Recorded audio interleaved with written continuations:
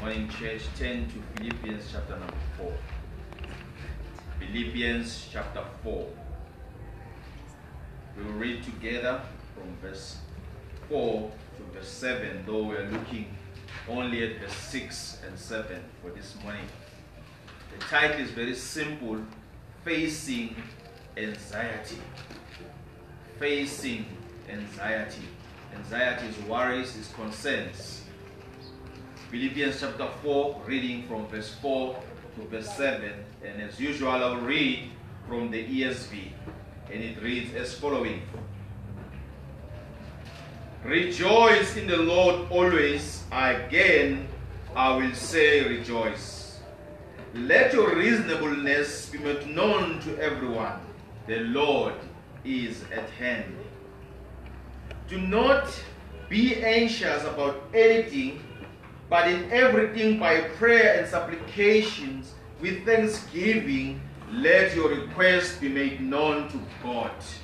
And the peace of God, which surpasses all understanding, will guide your heart and your mind in Christ Jesus. Praise the Lord. Hallelujah and amen. Amen. May the Lord add a blessing to the reading of His word. May He write His eternal truth upon our hearts. You ask yourself a question: how often do you sit back and reflect on how worries affect your life? How often do you sit back and reflect on how worries affect your life? And without a doubt, church, this year has been a good year.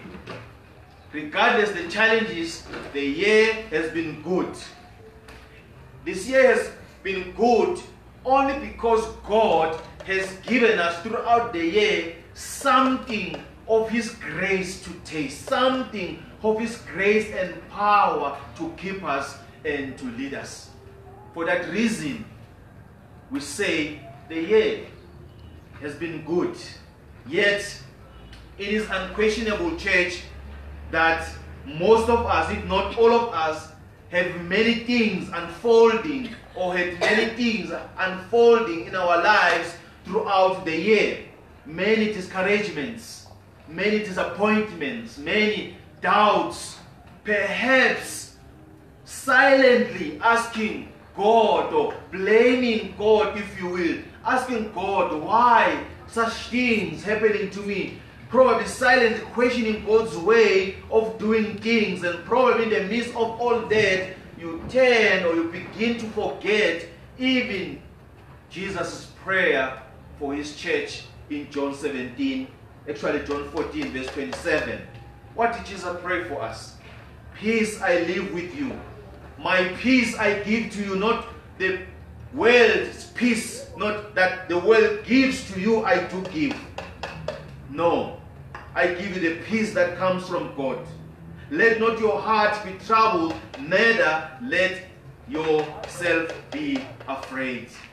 We forget those things when we go through difficult times.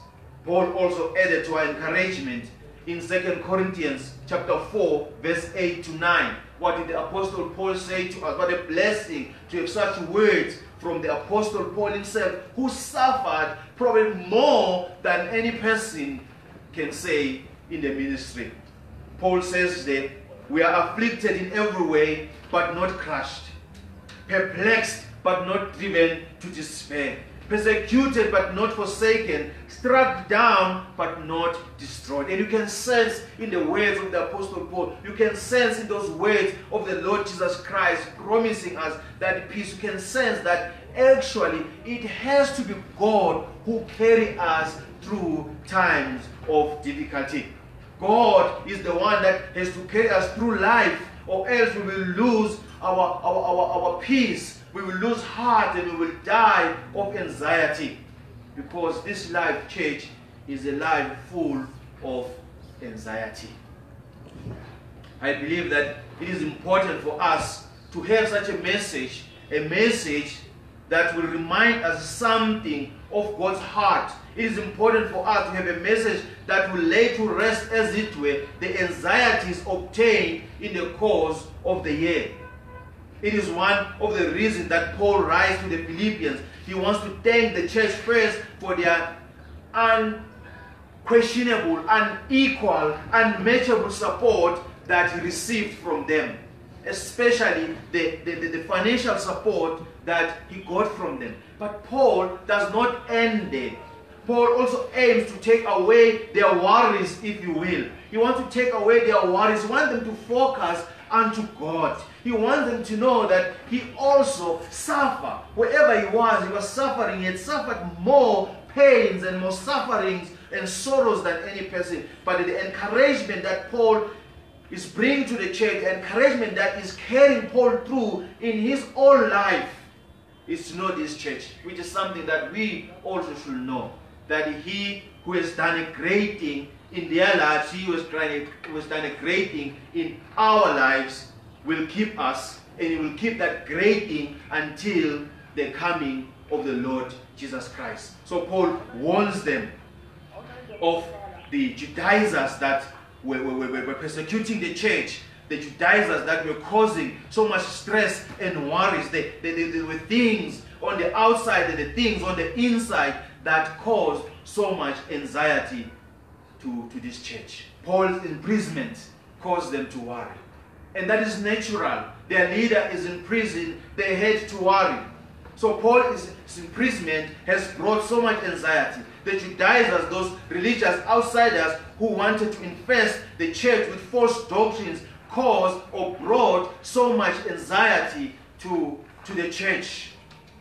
But also the division and the different opinions that were in the church caused so much disturbance and anxieties among the people. In the first verses of this chapter, you come across the words of the Apostle Paul encouraging the church to bring these two women together, that they may have peace with one another, because there was divisions, probably just misunderstandings and different opinions, but such things cause so much anxiety. So Paul addressed these issues in the church of Philippi. He tells them that what is most important in life is to have peace.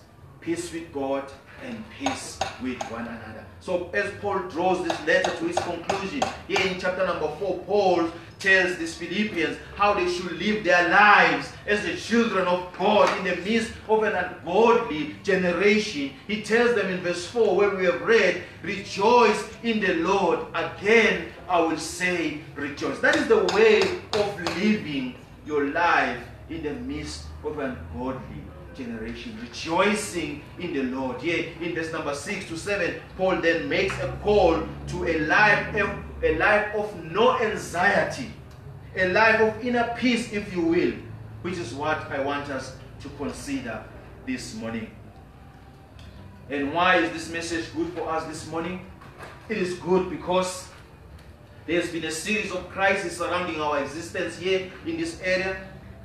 We need to be reminded, in actual fact, of the peace of God, the experience that we have experienced when we came to the Lord Jesus Christ. The peace of God which surpasses all understanding.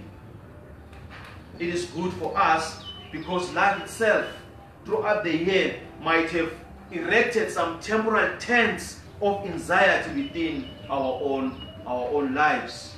It is important for us because the unknown future might not be promising as you look in the eyes of men. Maybe there is nothing promising, there is nothing good you are seeing in the coming future. Therefore, we need to be reminded of the peace of God that we need to cover our own hearts. This message is good for us because it can be a message that could be a good and comforting companion as we look forward to the coming year, 2019. We need something that will be something of a perfect companion, something that will walk with us, as it were, as we are looking in the coming year. So there are three beautiful reminders I want us to see from these words of scripture, from the pen of the Apostle Paul, from the heart of this man of God. Three beautiful reminders that would actually accelerate something from us, something of the peace of God. First, the process, Be content. That is the opposite of anxiousness. Be concerned. Verse number 6. Do not be anxious about anything, but in everything by prayer and supplication with thanksgiving, let your requests be made known to God. So we're looking at that first part. Be anxious about nothing. Paul caused the church to a careless attitude. They must care less on what the world is throwing at them. I already told you that they were going through difficult times. But they must have a careless attitude towards what the world is throwing at them. Not to let the cares of this world affect their faith in God. He wants them to be content in the midst of crisis.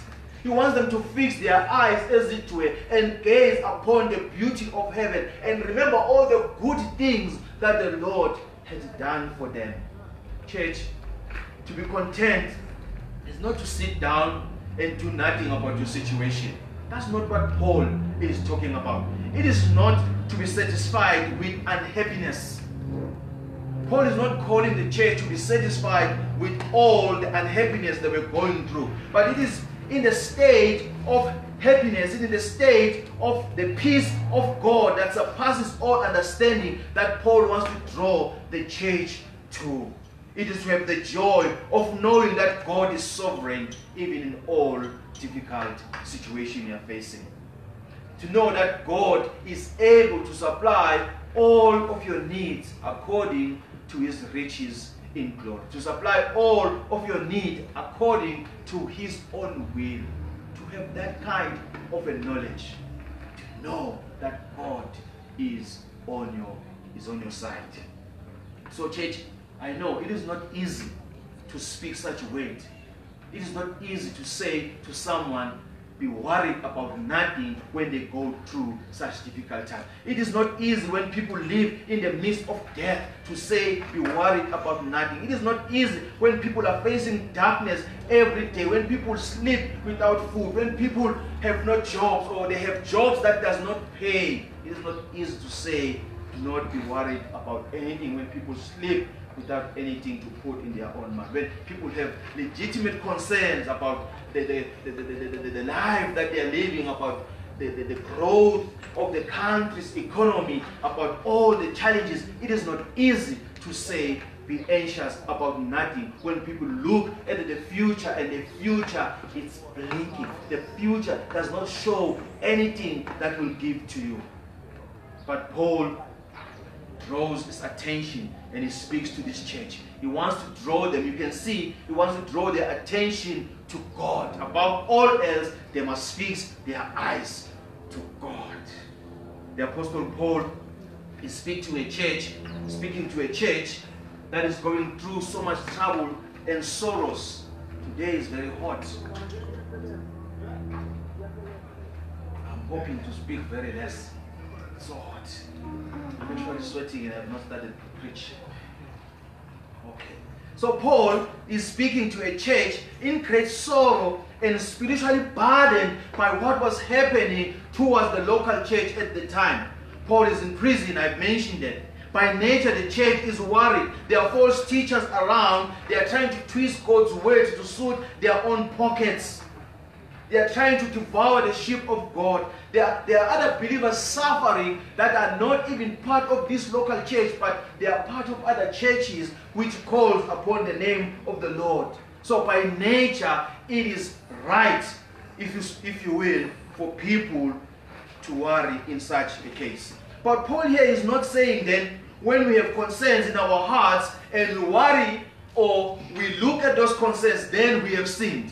That's not what the Apostle Paul is saying. Paul is not saying when we have concerns and we fix our minds on those concerns, we have sinned. That's not what Paul is saying. We must be anxious about the state of the church. They had to pray for the church. They had to pray for the apostles. We must be anxious or worried about the state of our own personal lives so that we bring that to God. So this anxiousness that Paul is addressing here, it is to worry to the point of hopelessness. to worry to the point of hopelessness. So Paul is condemning such an attitude. Paul is condemning the anxiousness that produces hasty decisions. That is what Paul is coming against here.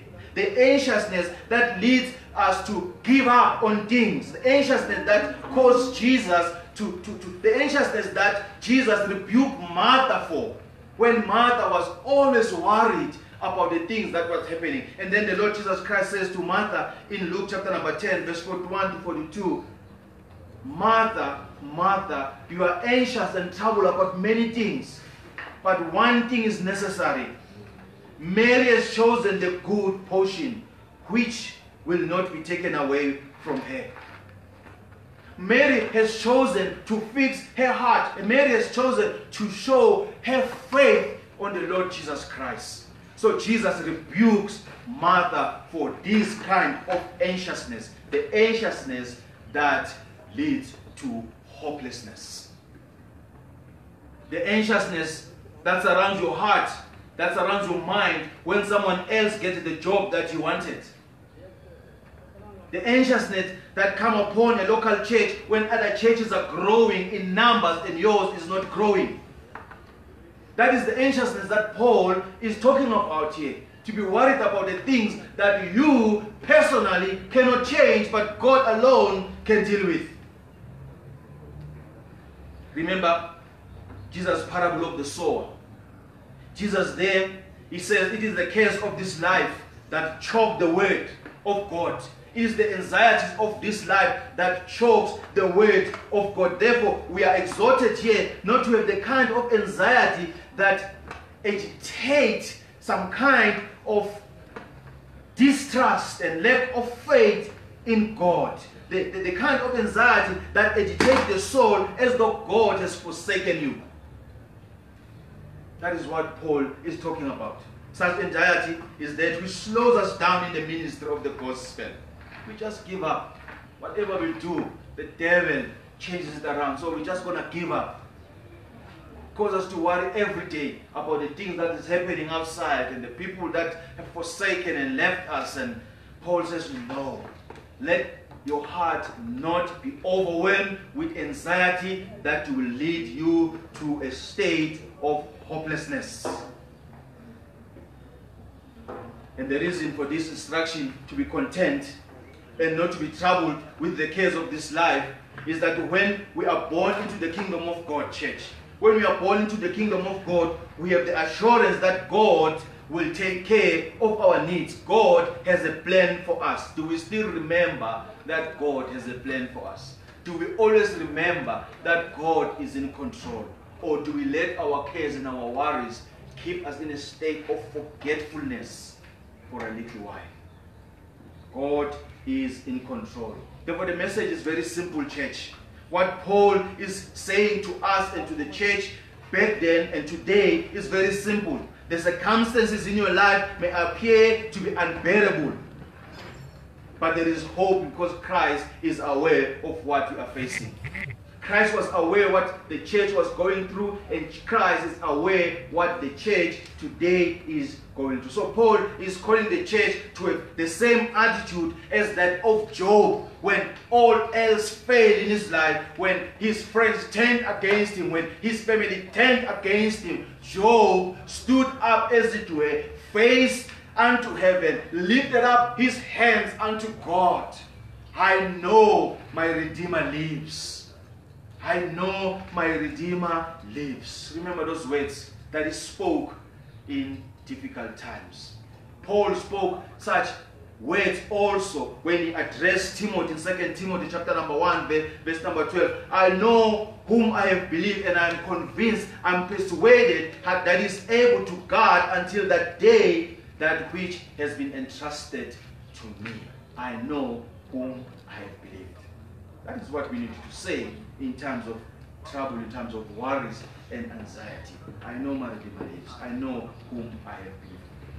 So, the reason why God does not want us to be anxious about anything, it is because anxiety is a direct message to God. Anxiety tells God that we don't believe that He's able to take care of us. When we worry to the state of hopelessness, we are sending a message to God that God, you are unable to take care of us. You are unable to lead us where you said you will lead us. You are unable to show yourself to be God. That is the message we are saying when we worry to the point of hopelessness.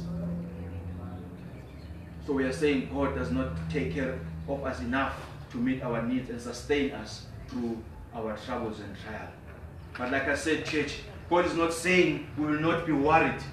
We will be worried about things. We have been worried about things. The question is, what will you do when anxiety comes in your life and it comes in your life like a flood? What will you do? Will you be a hopeless person? A person having nowhere to go? Or is there any source, if you will, any source of strength that you can tap into and draw some strength in times of worries? Are you able to say, I can do all things through Christ who strengthened me? Do you remember his love? Do you remember his comforting hands in times of sorrows and pain, in times of trouble and worries? Do you remember the God who gave his life for you on that hill far away? Do you remember the one who was crucified for your sins? Because if he could carry the cross for you, what are your worries and anxiety in him to carry, or for him to carry? So Paul says, be content. God is in control. That is what kept us through. And that is what I pray should keep us, church, until we meet again. Knowing that God is in control. But secondly, Paul says, be thankful in your request. Be thankful in your request. Verse number 6. But in everything by prayer and supplication with thanksgiving, let your requests be made known to God. So Paul is saying, you will have requests. You will have someone that you trust. You will have someone that you tell all to. You will have this someone that you open your heart and you tell this person your pains and your sorrows. Not because you are worried, but because, church, you trust. This now is a matter of trust. You trust that this person can help you, or this person can keep your secret. You trust in the sovereign power of this person. But please notice, you tell this person in prayer and supplications with thanksgiving. That is what Paul is saying here. You speak to this person that you trust in a form of prayer. That's how you speak to him. In supplication, in making requests unto him, but with thanksgiving. And I think that the angle of thanksgiving is the most important angle to look at this morning. We are living in times when people are not thankful. People are not thankful for what they have. People are not thankful for what God has done for them. They want more and more in life. They don't look back and reflect on the goodness of the Lord. We need to be thankful. It is easy to be anxious in this life. It is easy to worry because you have forgotten what the Lord has done for you. You keep looking on the things that are ahead and forget to look on the things that are behind, that the Lord has done for you.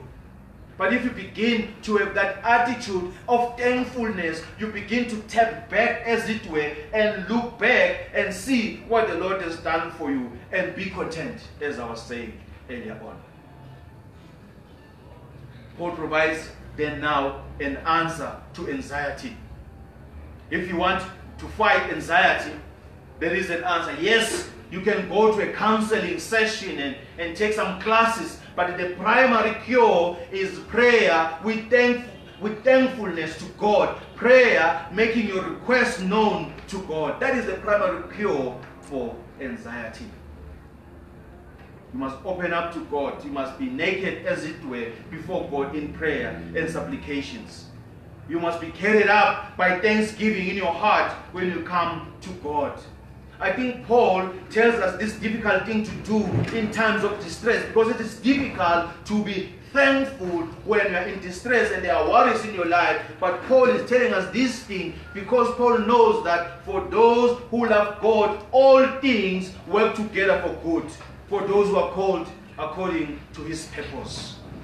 So we are able to be thankful because all things, you believe that, all things work together for the good, for those who are called by his name, who are called for his great purpose. So instead of worrying about the situation you cannot change, Paul says, let your request be made known to God.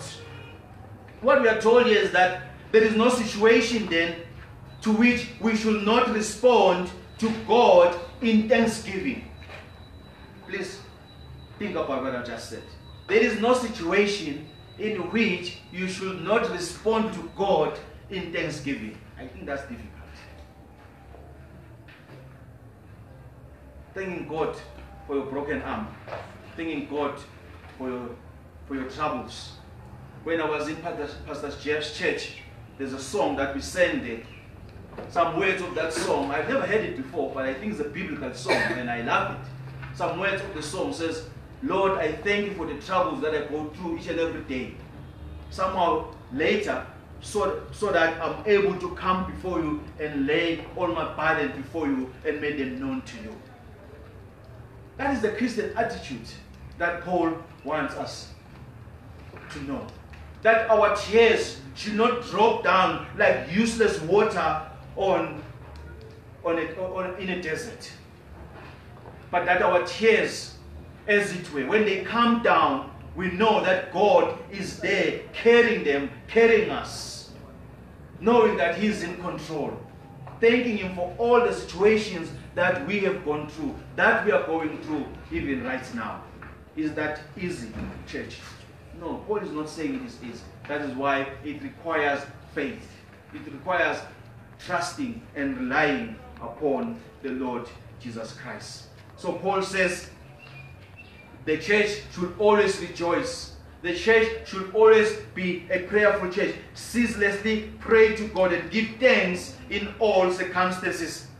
Paul says we should try not to worry about what we see, but cry out to God in all that is happening to us.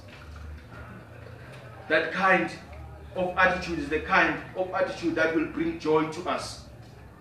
Joy, church, is more than human happiness. The things that we cause each other to be happy about. But the joy of the Lord is more than that. This is the joy that leads to thanksgiving. The joy that floods your soul, even if when you go through a difficult time. But there's a joy that you experience in your heart. So Paul now brings then this contrast to the unneeded, unacceptable spirit of anxiety. If you look at your Bible, it says, but, or you can say instead of but, or rather, you will find that in your I know you're using your ESV, your originals and the King James and so on, they have but before it says, let me see, maybe the ESV also have. Yes, but in everything by prayer. But in everything by prayer. So if it says but, it says rather in everything be thankful in God. Rather in everything, instead of worrying, be thankful. It is easy to say those words when we are not going through a difficult time. But Paul is actually going through a difficult time. So Paul is speaking something that he knows. Paul is speaking something that he knows will carry the church. Rather be thankful than being worried. Be thankful in everything. It's difficult to swallow. It's not easy to be thankful in everything. But Paul says, church, be thankful in everything. Look back and be thankful of what God has done for us. As we mentioned earlier on, and Baba Ras was praying, he mentioned earlier on, regardless the troubles that we have gone through as the church from the beginning of this year, there was not a time or a Sunday where we skip worship. We came here, we worshiped God, we praised Him, we sang songs unto Him, we rejoiced together. So why worry? We just have to bring everything to God in prayer. So Paul wants the church to be reminded that God is on their side, regardless of the situations that they are facing. They can be thankful to God even in the midst of death. You can be thankful to God even in the midst of death, because God has given you the greatest gift. A gift that shines brighter than any brighter gift that you can have in this world. He has given us the gift of salvation. We praise the Lord for the salvation that He has given unto us. Why worry? Be thankful. So thankfulness then means that we acknowledge God's power. We acknowledge God's goodness and mercy in our lives. We thank Him because God has given us, or He has sent His Son into the world. God has sent Jesus to die for us. We thank Him. God quickens our spirit. We thank Him. In other words, we were dead, now we are alive. We were counted as those who were lost, now we are counted as those who are found. We can thank God for all this. He gave us His gospel. Initially, we heard the bad news of condemnation. But now we've got the good news of reconciliation, the good news of His unconditional love that He has for us. We thank God because of His restraining grace. God, in so much evil of this world, God has restrained some evil not to devour the church, not to devour your lives. He has put a stop, if you will, to some activities of the devil that the devil would have wanted them to transpire in your life. We thank God for His restraining grace. He's protecting us. He's keeping us from falling each and every day. We thank God because of His love. It is because of His love that Satan is not running wild and causing havoc into the house of God. He's not running wild and causing havoc in our lives. We thank God for that. We don't have to hunt Him down. God deals with the things that we cannot deal with. God is in control. We thank Him for that. We thank God for the daily provision that we have, the food that we eat, the health that we have. Even when we are not healthy, we are still alive. And if you're not going to receive your health in this life, you will still be healthy when you see Him face to face. We thank God for the strength that He gives us, the strength to carry us through. Paul says, remember to thank God for His mercy. So when you thank God for His mercy of the past, but also ask for the blessings of the future. That is what it is to bring your prayers and thanks and supplications with thanksgiving, making your request known to God. That is what it is. You thank God for the mercies of the past, but you ask for future blessings. That is why it is important, church, that we are a church that is prayerful, that we are a people that are able to pray. That's the only way to thank God for the mercies of the past and ask God for the blessings of the future.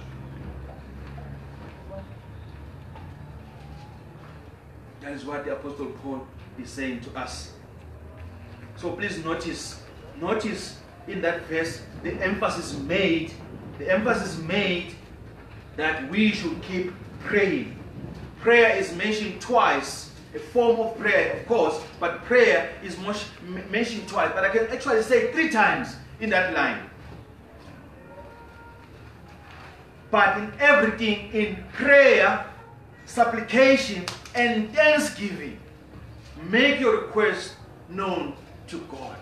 That is the importance of prayer. That is the importance of being in communion, in union with God. Having this kind of a fellowship, a dialogue that you will have with God, so that you forget the cares of this life. Not because they don't exist, they exist, but they don't mean anything, for you are in the hands of the living God. So there is that emphasis of prayer. There is that emphasis of thanksgiving in this verse. So we should keep praying. We should address God and never give up. doing all this with thanksgiving in our hearts. Even the not yet received blessings of God, we thank Him because eventually we shall receive them. They are the so-called not yet received blessings, the blessings of tomorrow, the blessings of the future, the blessings of the coming year. We have not seen them, but we know that God has something in store for us. I don't know what it is. I'm not going to say you're going to have this kind of a year, you're going to have that kind of a year. That is blasphemy. How do I know that? But I know for sure that God has promised good to us. Regardless the challenges of life, regardless the temporal sorrows that we will go through even in the next year. But there is good that God has promised us. So we thank God for the good that is to come. We thank God even for the trouble that is still to come. For it will bring us together. It will make us one people of God. That we pray together. The third thing that Paul says here, let God be God. Let God be God. I'll show you in what way is Paul saying this. In verse number 7. And the peace of God, which surpasses all understanding, will guard your heart and your mind in Christ Jesus. Church, only when we let God be God in our lives, then we have God's peace in our lives. Only then. If God is not God in your life, God's peace will not reign in your life. If, in other words, you have one foot in the church, another one on the street, or we have one hope in God and another hope somewhere else, you're not going to experience the peace of God. You need to let God be God. In other words, you need to let God to take control of everything. Then the peace of God that surpasses all understanding will flow into you, will run through your veins as it were, and fill your heart. Actually, this is a statement which says, once you have received the blessings of God, you look at life differently. Once we have experienced the difficulties that pushes you to anxiety, you look at things differently. You know that there is God. Then you kneel before God with thankfulness in your heart. You leave everything, as it were, in the hands of this faithful God. And then God's peace that guards your heart and your mind will overwhelm your life. So let God be God, so that you do not become like the world. You don't grieve like the world. So it is important that we do not only rejoice in receiving pardon from God. It is a good thing. It is a joyful thing to receive pardon from God. But we do not only rejoice in receiving pardon from God. We should cry out to God. We should call for peace within our hearts. There are many Christians who have received pardon from God. They do not have peace in their lives. We need to call for the peace of God to come upon our hearts. The absolute peace of God. The peace of God that surpasses all understanding. God's peace, church, is necessary for every storm of our lives. God's peace, church, is necessary for every hill we will climb, for every mountain we will face, for every river we will cross, for every road we will travel, every situation and a journey that God will set before us. We need the peace of God to carry us through. In that way, we are able to face anxieties because of the peace of God. We need our minds to be stuck on God, as it were. We need our hearts to cling to Him, to cling to His overflowing peace. Because when our minds are focused on God, there will be that peace flowing from Him, as it were, flowing from Him, running through our lives, running through our veins and filling all those empty compartments of our hearts. The peace of God.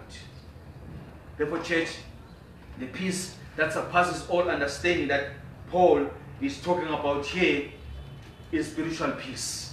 It is not the peace that the world gives. It is not the peace that we fight for. It is not the peace that we stand on our toes and throw bombs and stones to one another for. This is spiritual peace. It is peace, the peace of mind, spiritual well-being of a person. It is the peace of the soul in a right standing with God. This is the peace that speaks in contrary to the fear of condemnation, in contrary to the fear of unworthiness. This is the peace that says there is now no condemnation for those who are in Christ Jesus. Praise the Lord, hallelujah and amen. Amen. The peace of God that speaks to us in times of distress and perplexity. It is the peace that sets the mind free. It is the peace that sets the heart free. This is the peace that leads us to a healthy mind. The peace that springs forth from a person who will say, I do not conform to the standard of this world anymore, but my mind is renewed. That is a person who has the peace of God. This peace speaks of contentment. This peace speaks of quietness within the soul, regardless of what is happening around you. Quietness of soul. I think that's the very experience that the disciples went through when Jesus calmed the storm. When they thought they were dying, all of a sudden Jesus stood up. Peace, be still. And the storm was quiet. You can imagine the quietness of the storm, but also feel or sense the quietness of the spirit that was troubled. They were crying out, Lord Jesus, we are dying. Peace, be still. That's why the psalmist says, be still and know I am God. That is when we have this peace of God. The peace that springs forth from a heart that is pardoned. This is the paradox of all Christianity, church. That when all else is happening around you, we are able to say, if God is for us, who can be against us? We are able to look at a situation and see a better result than others will see. Therefore, this is not what many people do. Many people choose loneliness and call it peace. But this is the peace of God. Being in a situation where everything is happening, but have quietness of the spirit. Because God, you know that God is on your side. Therefore, church, the peace that surpasses all understanding is the peace that we need to carry us through. Even in these remaining days of the year, even as we look back and also look forward, we need this peace of God to carry us through to the coming year. Paul says then, let God be God. Let His peace flow through you. And the only way to achieve such peace is to be in Christ. It is impossible for a person who is outside the Lord Jesus Christ to achieve or experience this peace. That is why it should be impossible for those in Christ to not have experienced such peace or not fight hard to experience such peace, the peace of God that surpasses all understanding. So now that we are in Christ, the only way to experience this peace is to be anxious about nothing, to be thankful in everything, and make your request known to God. And then the peace of God, according to the Apostle Paul, will come and overwhelm your soul. Church, in the absence of peace, what is there? Fear. In the absence of peace is doubt.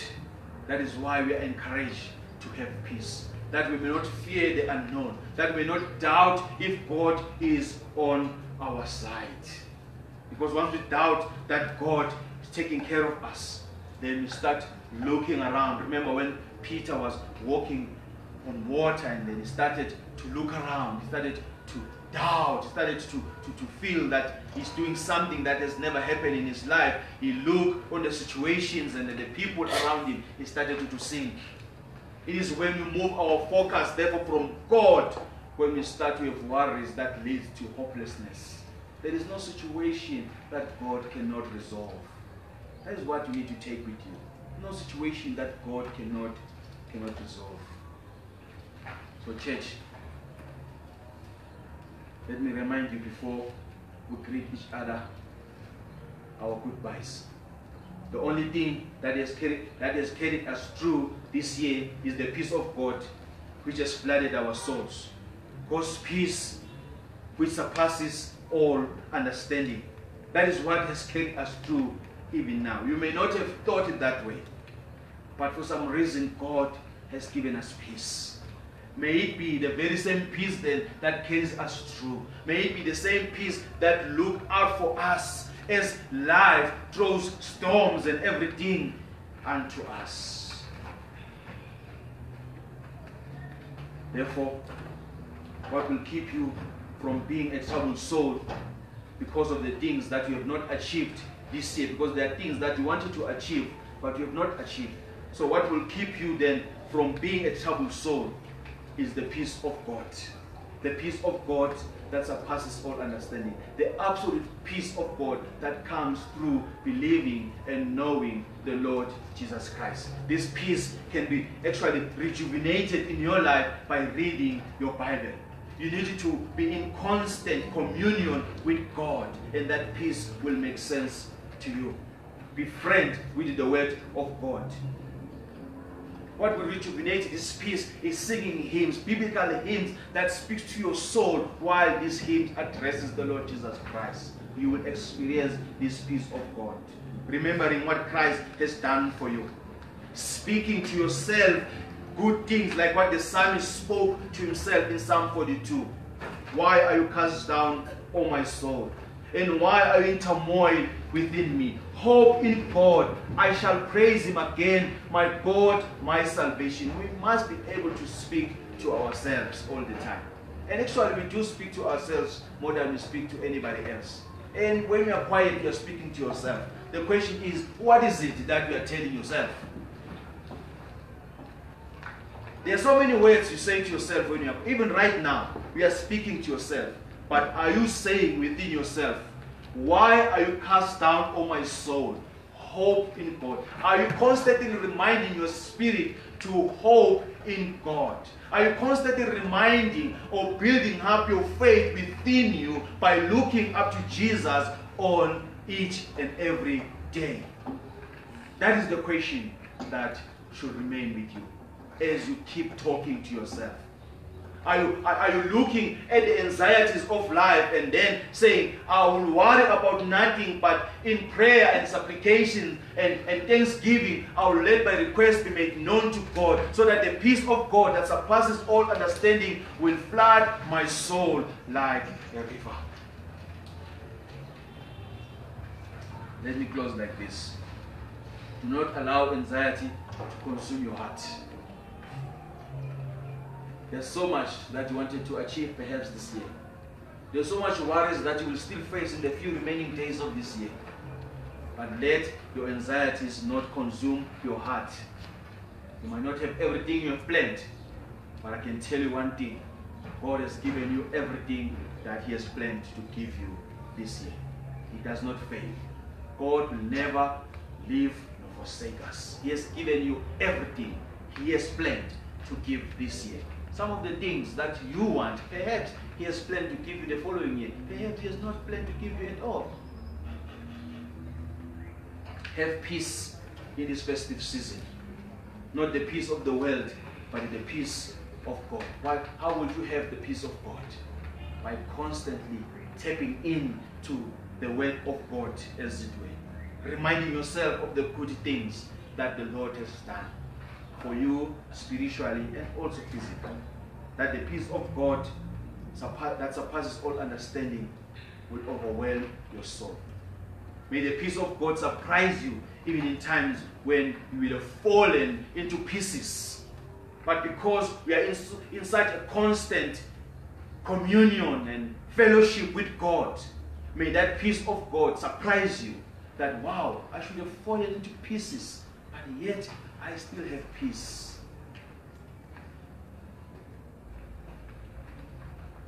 Be thankful about everything.